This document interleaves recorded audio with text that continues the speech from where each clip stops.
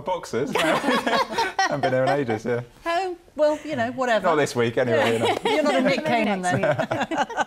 It's funny, isn't it? Because it was a kind of a community thing, wasn't it, really? Yeah. Everybody went down for a natter. Have a good old chin wag, waiting for your washing to wash go your around. smalls. Right, on to the weather for the weekend. Here's Sarah. Yes, we've had much cloudier scenes today, and we'll take a look at some lovely weather photos all the same. A beautiful silhouette from Romsey, taken by Ian Holloway. Thank you for sending that one in. Lovely sunshine breaking through the cloud at Bognor Regis. Miranda Parsons, thanks. And Ray Dittrich spotted a chilly traveller on Hythe Pier this morning.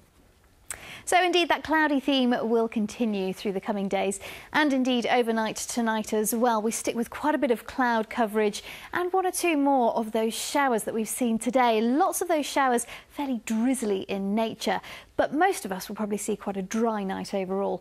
There will be one or two breaks, so where we see the breaks in the cloud during the overnight period, temperatures could just ease down to single figures, but for much of our region, our towns and cities will see lows in double digits. So to first thing tomorrow morning, quite a cool start to the weekend, and we stick with that cloudy theme right through the weekend, although there will be some brightness at times, plus a few showers in the mix, but some sunnier spells increasing as we go into Sunday. So first thing tomorrow then, we do start off with that cool theme. Yes, there will be a fair amount of cloud. We could see some brighter skies here and there, and those showers are a feature as well, but into the afternoon they do tend to ease away, so a drier picture, and it looks like we'll see some breaks in the cloud. Temperatures with a little bit of sunshine up to around 15 or 16 degrees, and the winds not quite as sharp as they have been in recent days.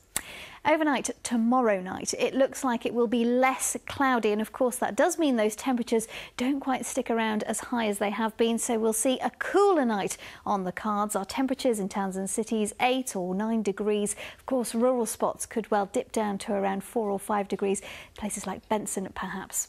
Into Sunday, and the settled theme continues. We still have that area of high pressure above Scandinavia, that easterly flow drawing those showers in. One or two sharper showers could nudge into eastern parts, predominantly to the east of the Isle of Wight, where we've got the highest risk of seeing those hefty bursts, but generally a bright picture with some sunny intervals here and there.